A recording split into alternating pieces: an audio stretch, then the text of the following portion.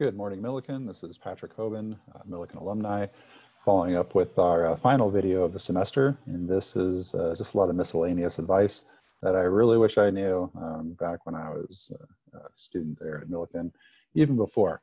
So this is something that Candace asked me to do, just to throw in. It's all some of the anecdotal things that I normally bring up when I'm talking in person. So let's go ahead and cover some of these. Right off the bat, I love this one. You know, wisdom comes from learning, learning comes from experience, and experience comes from making mistakes. So you guys are all the time in your life where you guys can make mistakes, and just go out there, try, fail early, fail fast. You have plenty of time to recover. Just be careful on, like we mentioned in other videos, what you're documenting online. Bottom line, though, the lesson is win or learn. Whenever I was younger, I really got hung up on some of the times that I had failed, and I let it weigh on me. If you want to see more of that, I was a commencement speaker at Millikin. That is online. I think if you just go to YouTube and Google Patrick Hoban, Millikin University, that speech will come up, and you'll see how many times I did fail, and it took me quite a while to recover to get where I'm at now. But the bottom line is I wish that I'd known this, and that basically you learn more from a failure than you do from a win. And it was actually something that was pretty frustrating. It took me a while to figure this out, but when I was at Notre Dame, they always talked about the aha moments. You know, we're here to give you aha moments because whenever you fail at something, you try really, really hard and you can't get there and you finally figure it out. It sticks with you. It was really frustrating to me because we were taking coding. And so we'd be coding marketing analytics using R, spending 3-4 hours on one problem, just writing this code, fumbling all over ourselves. And then we get to class and they just have the code. And it's just like, well, why don't you just give me the code? You know, I would have got there so much quicker, but that wasn't the point. The point was to struggle with something and then learn from the mistakes along the way. And it definitely sticks. So that is actually something that I wish I would have had at the beginning of that course about the aha moments, but also same in life itself. Next couple categories that I wish I would have known about is just the whole healthy, wealthy, and wise. I divided up into 3 separate ones. I think this is hilarious coming from Benjamin Franklin because he was not healthy and he sure as heck didn't get up early. But it's still a pretty famous quote. A lot of you already know about physical health. I mean, that's taught to us, you know, since we're very young with PE. I think nowadays, especially, we really need to focus on the mental side of things. One of the big disclaimers that I could have kicked off the whole social media thing with is the impact that it actually has on mental health nowadays. There's a major issue with the whole fear of missing out and looking at other people's highlight reels because, you know, as we post, as we share things, you know, I was guilty of it. I would, anytime I'm out and about, I was always looking for more content instead of really enjoying the world that I was in. And then all the images that I would share really made our life look absolutely wonderful. And then I would notice along the lines that I had friends that were down in the dumps, but it really took me a while to realize that. And sometimes I realized it too late. I had literally ran into friends of mine, you know, on the street, and they seemed to be doing well. Friends with them on social media and bragging about how great life is. You know, they'd always say, you know, how you doing? I'm living the dream. Kind of joked about it. And ended up overdosing, actually, you know, years later from that. I had no clue what was going on. But this is a major concern going forward. I know people that are in this field. I know people that dealt with this. It's all ages, but really, really hitting the generation that's being brought up on it. So I'm not sure if it's impacting you guys, but I know I have personal experience with this. It's a major concern. So just be mindful of that whenever you're on social media. But the answer to that, though, for me was nothing has meaning except for the meaning you give it. So it's all on you.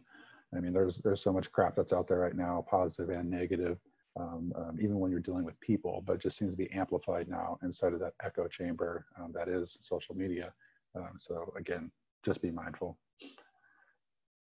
This one, we accept the love that we think we deserve. I was just trying to think of something to go in with the wealthy side of things, because for me, you know, whenever it came to salary, like I started off my career at, you know, not minimum wage, a little bit higher than that. But that's what I thought that I deserved because I didn't have a, you know, formal full college education, didn't have a degree, living in Decatur. There's just a certain mentality that, you know, if you make a certain amount of money, then you're going to be happy. So, I kind of spun this over. Awesome movie. I'd highly recommend checking it out if you haven't seen it yet. But it also goes along with, the model that kind of spun off of that, from Rocky, another great movie. That if you know what you're worth, you have to go out and get what you're worth. And at the time, I had no clue what I was worth. I was a bartender, college dropout, and I finally graduated. So I had this degree. I lived in Decatur and didn't know, what econ dev really paid. I saw what it was in other communities, but not there. And slowly just started testing it. That's why I started making some career moves and, made the jump to the city of Decatur. And I was happy. It's making $75,000 a year. And according to the internet, at the time, it said that, that was like your exceeding average. So that was a really good salary and a salary that's supposed to make you happy. And then I started looking around in other communities to see what people are making. And there were people making like $250 up around Chicago. And I was like, man, can I make $250? So I made a move. I jumped for a higher salary. And sure enough, I was worth that. And then so I started looking around, and is there another opportunity to make even more money? Yes, there is. Am I worth that? I mean, you're basically going to make, whatever you think that you're worth. And now, I'm looking at things, and there's consultants out there that make $500,000 to $1 million a year. I'm like, so you can probably take a guess on what my next move is going to be, but you really have to take a look around. And just for this lesson, don't settle. And when you do start making money, I really wish I could go back in time and tell myself to divide up my salary to different things. 50% of that should go to necessities. I'm not a financial advisor by any means, but man, I wish I knew this. Definitely play. I go see concerts, go out there. You're going to remember the experiences much more than the things that you own. So 10% of that should go to play. 10% should go to charity. I mean, honestly, if you can find out things that you believe in, this is one that I'm really trying to bring home to my kids. The fact that the more money we make, the more money that we can give towards things that they're less fortunate and that we believe in. So 10% to play, 10% to give, 10% to long-term savings. So with long-term savings, throw that cash deposits, 401k, whatever. Check out Robinhood. It's a great app right now. Check out those index funds. You just throw money in there. Great time to invest. Also, the financial freedom account. If you guys have debt, 10% on financial freedom and 10% on education. And I want to say this over and over and over. Keep investing in yourself. Just because you have that degree, there are a ton of people out there with a degree. Go get more accreditations on top of that. So you've got your 50% necessity, 10% play, 10 to give, 10 for savings, 10 for financial freedom. And if you have that financial freedom done, you're out of debt. Awesome. 20% in the savings, 20% long-term, 20% short-term, but always 10% education. Don't forget the educational piece. And then as far as your knowledge goes, the wise side of things, what you focus on will expand. Like if you focus on negative things, you're going to see more negative things. You go out and buy a Jeep, you're going to see Jeeps all over the place. It's just the way that the world works. If you want to look for positive things, you're going to find the positive side of things. And you also have to know, I mentioned the echo chamber on social media. That's exactly how social media plays as well. If it doesn't give you the latest, you have to actually select on Twitter and on Facebook to give you the latest news. Otherwise, it knows how long you stare at a post. If it's a negative post, it's going to keep feeding you negative posts. Life is the same way. If you want to, for me, like I've always been a huge Chicago Bears fan. I know so much about the Bears, probably more than most, probably more than I should admit. But I always wanted to work for the Bears. And so I just kept checking their website, looking for different opportunities. And a couple of years ago, landed a job at Advanced Services while I was still doing econ dev, working for the Bears. And I got in there and actually worked for Virginia McCaskey's granddaughter. And I got to go to the Bears games for free. And I just showed people where their seats were.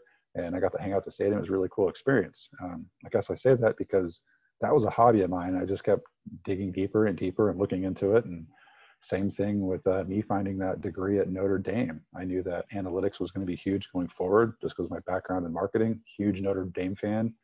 Have been since I was really little. And as I got up to Tinley Park and I started looking around on how to invest in myself, I found this opportunity. Never, ever thought I would get a degree from Millikin. Never thought I'd get a degree from Notre Dame. But I found a way. I kept going to campus before, I ever had a shot there. I'd go to games, huge fan, like I said, growing up. And I found opportunity because it's what I was focused on. And it really opened a lot of doors for me. So again, what you focus on expands. So be very mindful of your focus. And then the last ones I wanted to go over, probably could have started with this, But, another aha moment type deal.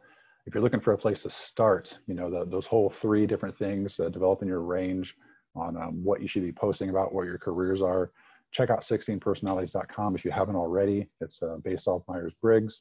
It'll basically just give you, it's a starting point. This is not the end all be all. Do not put yourself in a box, but this will give you some ideas to really match up, your personality with what careers you might be interested in.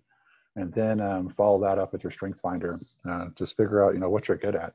If you just ignore all these options right now and you just say, all right, what do I do on the weekends? Like, what do I enjoy? The last thing you want is to make a mistake like I did at a young age, but that's when you're supposed to make mistakes. I was had this vision of myself being a lifeguard because I thought being a lifeguard would be really cool, good way to pick up girls.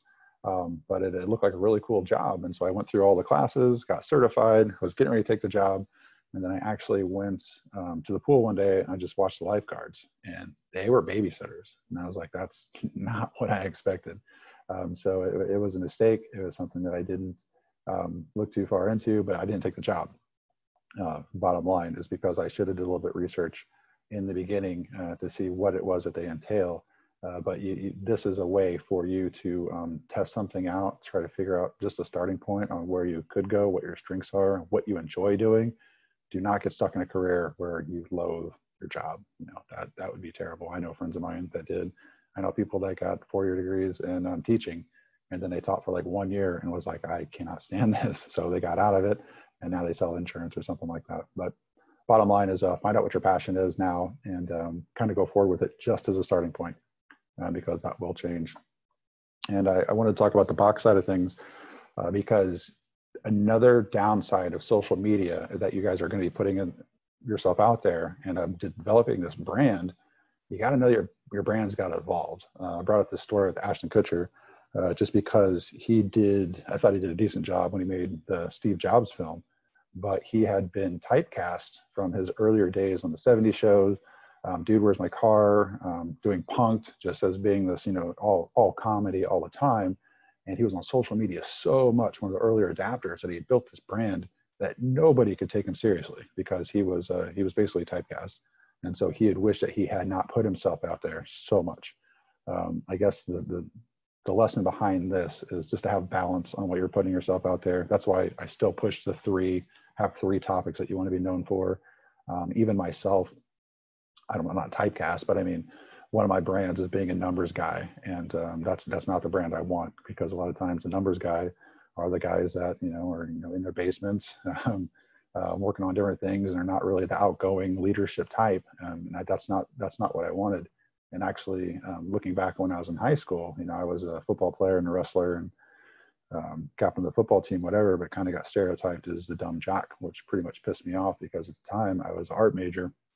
And I went to ISU and I was in all the art courses and everybody asked me if I was lost, which I took offense to that. And even later in life, whenever I was a bartender, I was working on a website for somebody and one of the tech guys came into the bar and said, hey, I'm here to talk to Patrick. And they pointed at me and he was like, no, Patrick, the webmaster. And, it's again, you're going to get that stereotype for whatever situation you're in. But it's one of those things, again, go back to nothing has meaning except the meaning you give it.